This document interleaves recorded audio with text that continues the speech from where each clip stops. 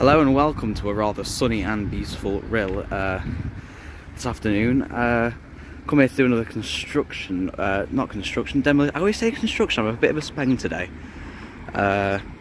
Need to sleep, but yeah, I'm here this afternoon to do a demolition update on the Queen's buildings.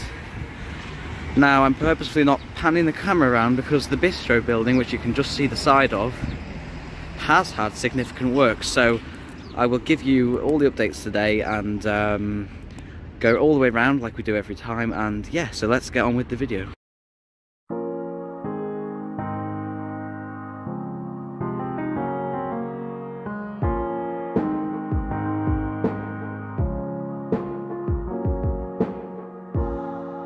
I hate this part, but we can't keep putting it off.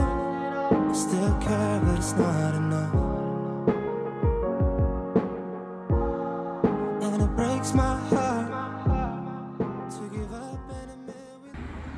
So I've panned round to face the bistro building, which is also known as Savoy Amusements in its later years. All of this part, which was like the bistro part, is gone pretty much. They've just got the bottom bit left. So we are missing a significant chunk now, and you can see they've even taken a lot of the scaffolding away from that area because it's practically gone at this point. So yeah, so that's one of the major updates here. I did also notice that around the side there is progress on the old bit, on this piece, but around the back. So we'll head round there now and show you what's happened. Now, being a fire alarm enthusiast, I can tell you right off the bat that that smoke detector is not part of the original system.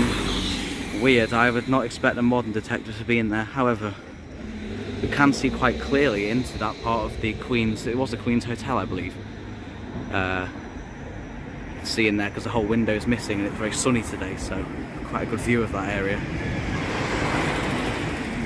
You can also see the Queen's restaurant, which they were doing work on last time to clean out the remainder of the debris that's in there before they demolish. So yeah, it looks pretty empty, but obviously the bulk of the work has been going on the bistro building over there, so we can see into sort of the side alley here. I'm tripping over signs.